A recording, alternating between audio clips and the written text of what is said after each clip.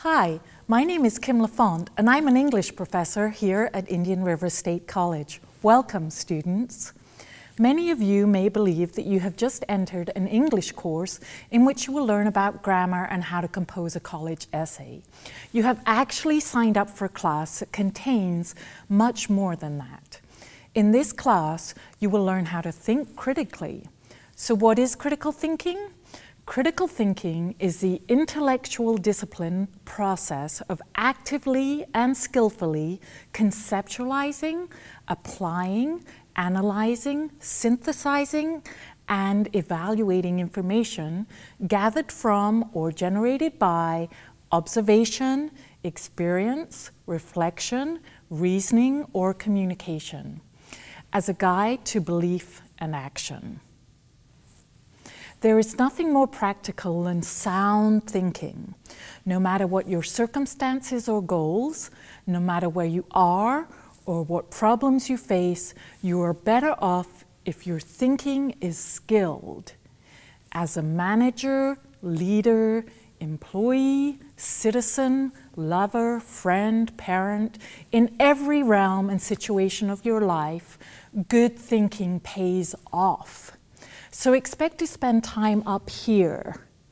You will be required to read, understand, digest, and summarize what you have read, and then from that develop your own positions and articulate those positions through composition using vetted evidence to argue and support your points. In effect, you will be learning how to express and articulate your most valuable asset, your intellectual property. Which leads me to the next important element of the course. During this course, you will learn how to give credit to people for their own ideas, because our intellectual property is our most valuable property. We need to make sure we don't steal other people's ideas. Instead, we must use MLA Style Guide to ensure we are giving proper credit and not plagiarizing. So expect to learn how to format your papers correctly, incorporate quotes and cite them using in-text citations, and finally to provide access to those original sources by creating a works cited page.